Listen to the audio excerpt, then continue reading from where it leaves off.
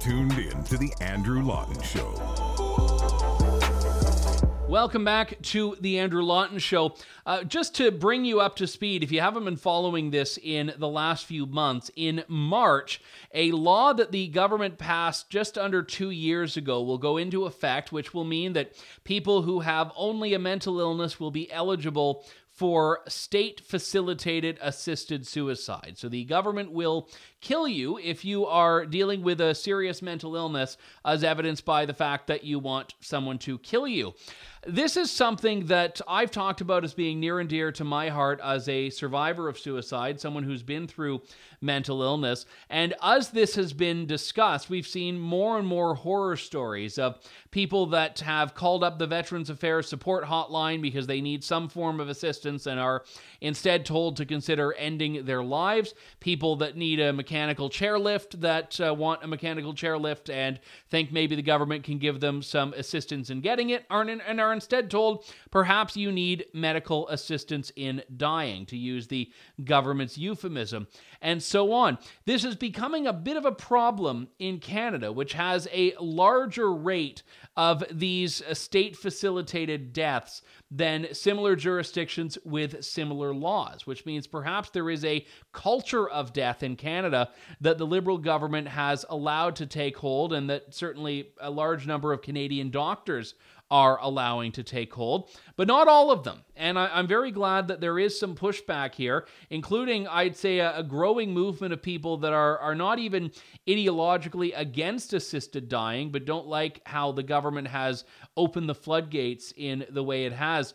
Nicole Scheidl is the executive director of Canadian Physicians for Life and joins me now. Nicole, it's good to talk to you. Thanks for coming on today. Thank you for having me, Andrew. So obviously there's been such tremendous attention in the last few weeks, in the last couple of months in particular here, but I know your group and a lot of other physicians have really been sounding the alarm about this for quite some time. So why has it taken so long for there to actually be, in your view, some more public attention to this? Honestly, I think it's the media that has now been paying attention to the stories that are out there and reporting them. And that has come to the attention of the government in a way that was not happening before. They were not really listening to the disabled community. There was lots of groups, disability groups, who were talking very loudly about Bill C-7 as it went through and their concerns. And I think part of it was because of the lockdown over COVID and the virtual parliament. It was very hard to get the attention of the parliamentarians. But now that the House is back in session, people are back in Ottawa, the media is maybe not so focused on COVID and looking at some of the other issues that are happening. And these kinds of stories are now starting to come to the surface. And I think that's what's causing the government to have some pause in what they're doing. I know when assisted dying laws first came in Canada to allow it, there was this concern that a lot of people raised, myself among them, that there was going to be that slippery slope. And we were told, no, it's not going to be like that. It's going to be very rare. It's going to be very tightly controlled. And we're seeing now that the slippery slope was very real. And I think it's actually gone even a lot further than some of the more cynical critics of this had argued. When you have people that are going through this process because their issue is not even medical, but it's related to affordable housing, for example. Yeah, no, certainly. And I think it's happened with such a speed in Canada that it's pretty hard to argue that there wasn't a slippery slope. I think one of the other things that we're seeing is just the impact of proposed changes in the law. So we have psychiatrists who are now telling us that they have patients who are refusing treatment because they know that euthanasia will be open to them as suffering from just simply a mental condition as a sole issue for euthanasia. And so now they're refusing treatment because that's what they're aiming towards. Explain to me, if you can, where some of the doctors that are more activist in nature are on this, because it seems like on one hand, you've got a lot of doctors that are uncomfortable with this, that aren't necessarily pro-life or particularly political on this. But you also have a subset that really seem to believe, from my assessment anyway, that assisted suicide is a right, and who is anyone else to tell you you shouldn't be able to avail yourself of it? Well, and I think there are some physicians who are very enthusiastic about euthanasia and assisted suicide as the best way to die. And so they are seeing that as the solution to many of societal ills, that the best way to relieve suffering is to get rid of the sufferer.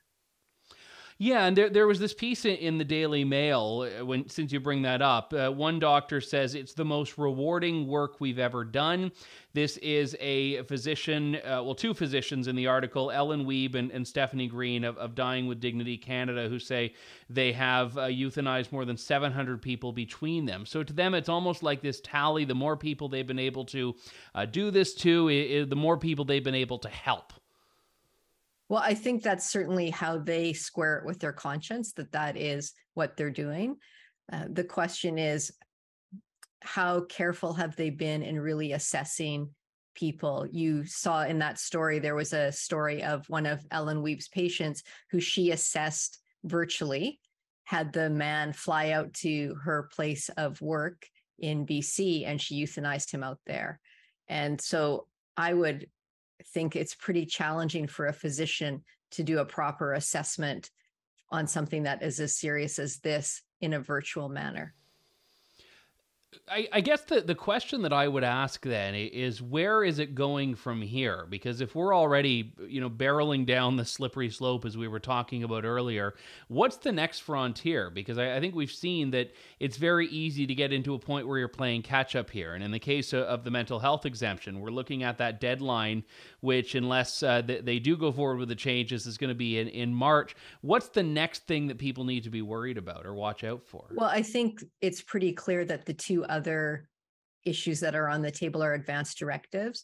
So individuals, particularly aimed towards those with dementia, can pre-choose their death date, and then it's pretty hard for them to step away from it. And then also euthanizing infants and children. I think that's the other area that's going to expand. And we've already seen the College of Quebec, for example, the College of Physicians of Quebec, speaking about euthanizing infants. We have seen the Sick Kids has put out a policy for how they would treat assisted dying with minors and how they would choose that and how they would work through that. So I think that is something that is already being considered within the medical community, or within particular parts of the medical community. Now, this goes beyond conscience rights, does it not? I mean, physicians are not being forced to do this, as I understand, correct? So in Ontario, they are being forced to refer. So that's a question of conscience rights there. I think nurses as well are being forced to participate when they don't want to. I think it's becoming the problem is that because the focus is so much on, if a patient says they want it, you must facilitate it, there's no opportunity to go into the why. And most individuals who say, oh, I want to die, what they really want is they want their situation to change. And so if a physician can't speak to them and find out what's at the root of this and see if they can fix it, then there's no opportunity for the system or even the doctors involved or the nurses to have a conversation with the patient in a way that tries to resolve their issues, rather than just putting them on the euthanasia train and reaching out to the MAID team and having euthanasia provided pretty quickly. I know when medicinal marijuana was becoming a bit more of a thing and we didn't have legalized cannabis in Canada, there was this little whisper campaign that was sort of going on, where people that wanted a prescription knew where to go. And there were certain doctors that were a little bit more liberal with writing these prescriptions than others, and in many cases more liberal than the legislation. And the sense that I've gotten anecdotally is that the same thing has been true in assisted dying, is that you have the regulations and the standards that are supposed to be there, but there are certain places that people go that might be a bit more lax with it. And even between provinces, I mean, I've understood, and I've known personally, people that have been eligible in British Columbia that never would have been eligible in another province. Yeah, no, it's certainly, I mean, even though it is a federal system or a framework, there are different or varying interpretations of it in different areas of the country. But certainly it comes down to what one doctor believes is acceptable. And you'll even see in the reports of Ellen Wiebe, and she has said, like, if I believe that it's right, then I will do it. And so I think what you're seeing is doctor shopping happening. And even in the training that they do in CAM app, so the Canadian Association of MAID Professionals, that they have talked about, if you get a no, you can keep looking. So there's no kind of suggestion that if doctors say that you are not eligible, that is the end of the story. You can keep doctor shopping. You can keep looking for a doctor who's going to agree with your assessment. We wouldn't accept that in medicine with someone that wanted a prescription for opioids, would we? No. I mean, I think that's pretty clear. Even with other procedures, if a doctor determines that you're not eligible or it's not appropriate treatment, generally that's where it stops. I mean, you can ask for a second opinion in some cases, but you don't get third, fourth, fifth, sixth, seventh, eighth, ninth, 10th opinions. It's baffling to me that so many people have been basically cowed into silence on some of these things. And again, we talked about this at the beginning. There's a little bit of a turning point here, and that more people are paying attention to this now than were before. Let me ask about the middle ground, if you will, because obviously your group represents doctors who are tremendously passionate about life issues, and I'm so grateful we have them. And I think, though, there are other doctors that would probably not identify as pro-life. They wouldn't identify as conservative, but they are very uncomfortable with where this is going. And I'm curious how large or small a group that is in your view. I would think that it's the majority of doctors who are concerned that it's gone too far. I think also, honestly, many physicians were not paying attention to this. Many Canadians were not paying attention to this. Bill C7 kind of slipped under the radar during COVID. And all of a sudden, doctors are finding that their patients can request euthanasia, even if they have a treatable symptom. I mean, you saw that whole story that blew up around the young man who had diabetes and was then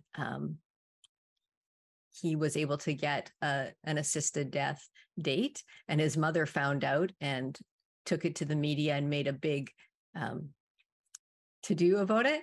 And then the doctor pulled out, right? And since then, if you listen to other stories and followed him, since then he went on a date, got a girlfriend, his life changed. He didn't want to die anymore. And so you really start to question whether people who are in these situations, what we really need to do is change their circumstances. And then assisted death is not on the table for them. So just as a matter of logistics here, I know that we have this deadline that's supposed to kick in March. The government has talked about postponing it. Where are things now? Well, so March 17th is the sunset clause. So the law already exists. It just means it will go into effect March 17th. They would have to bring forward legislation. The House does not sit now till the end of January. So I'd be surprised if they could bring forward legislation fast enough and move it through the process before the sunset clause happens. I'm happy to be surprised, but I think it would have to move through the House and the Senate with unanimous consent. And that aspect of the law was put into place by the Senate. They wanted to allow euthanasia for individuals whose sole condition was mental illness. So I'd be surprised if there was any change to the law. Yeah, and again, the whole basis of this was just trust us to figure it out, which I didn't particularly trust them 2 years ago when they made that comment, and I really don't now that we're heading towards it. And I think that the challenge here is that there are so many situations where, and this is what comes up whenever abortion is raised as an issue, for example, as most people listening to this show will probably know, and many Canadians don't likely know, is that Canada has no law on abortion, and abortion is legal in Canada up until seconds before delivery. And whenever this issue is raised, people say, well, we just trust doctors to make the right call. We trust doctors to not be irresponsible with this. But the problem is that, as we've talked about, there's a wild variation in what doctors in this country view as being acceptable. Certainly. And there's also, I would say, particularly with euthanasia, there's no oversight. So there's no group or body that goes through and makes sure things were done properly. And so it's very problematic because the euthanasia providers are saying, no, there's never been any, nothing has ever gone wrong, right? There's been no reported cases of anything that's ever gone amiss. And that's just not true, first of all. And secondly, you don't have the reporting mechanisms to ensure that that's the case. And so I think it's naive to suggest that the body that's providing euthanasia should be the one that's doing the oversight and the reporting on it. But that's how it's been set up in Canada. And the government is certainly funding the group that does euthanasia. They just gave them another $3 million plus. So I think it's a concern when the government's putting a lot of resources into providing assisted suicide, but not a similar amount of resources into palliative care or into social supports or into other things that help people live well. Yeah. This is an important topic. We'll continue to follow it. Nicole Scheidl is the Executive Director of Canadian Physicians for Life. Just on a, I don't want to say an unrelated note, but on a slightly sidestepping note here, this is not a religious issue. I know when a lot of people hear life and pro-life, they associate it with religious arguments, and certainly there are a lot of religious people in the pro-life movement, but Canadian Physicians for Life is secular, and there are a lot of people that have a very scientific approach to these problems, do they not? Yeah, that's absolutely correct. So our members are focused on practicing medicine in the Hippocratic tradition, so doing no harm. And I would say one of the most compelling arguments that I've heard against euthanasia was given by one of the doctors at our conference. And he said, if you can show me how euthanasia helps my patients, I'd be happy to provide it. But because it doesn't make their lives better, it doesn't heal them, it's not part of the healing profession, I'm really not prepared to do it at this point.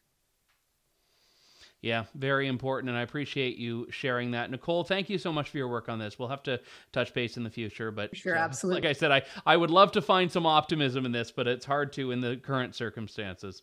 Well, I think that sometimes when it becomes so bad, it wakes people up, and then they have to say, like, we need to change. And if you compare us to California, which is similar in size, we've had 10,000 deaths. They've had like 400. And so you have to ask, what's the difference? What's going on here? Terrible stuff. Nicole, thank you very much. Happy New Year to you. You too. Bye. Thanks for listening to The Andrew Lawton Show. Support the program by donating to True North at www.tnc.news.